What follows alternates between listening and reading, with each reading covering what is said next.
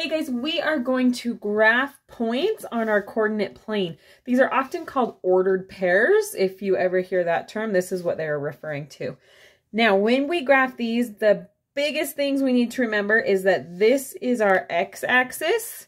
A lot of times it will be labeled like this. So the horizontal one is our x-axis.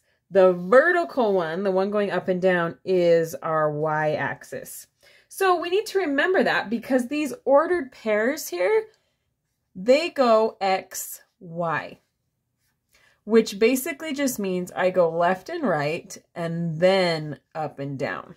All right, so when I look at A, I always start at 0, 0, right here where the two axes cross. It's also called the origin. Now, doing x first and then y, I'm going to go to the right 3 and up 1, 2, 3, 4, 5. And that is my point A. All right, let's go ahead and look at B. Remember, I do right and left first because this is a -2. I'm starting at 0, 0, and I'm going to go to the left 2 because it's negative. Then the 9 is positive, so I'm going to go up 9. And that is B.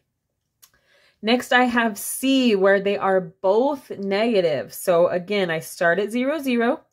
I'm going to go to the left 5 for -5, and then down 1, 2, 3, 4. And that is point C. All right, for D, my X is positive and the Y is negative. So I'm going to start at 0, 0, go to the right 7, and down 1. Right there is point D. Okay, sometimes we have zeros, right? So what does that mean? Well, remember, I always start at 0, 0. And then when X is 0, that means I'm not going to go right or left at all. I'm going to stay at 0.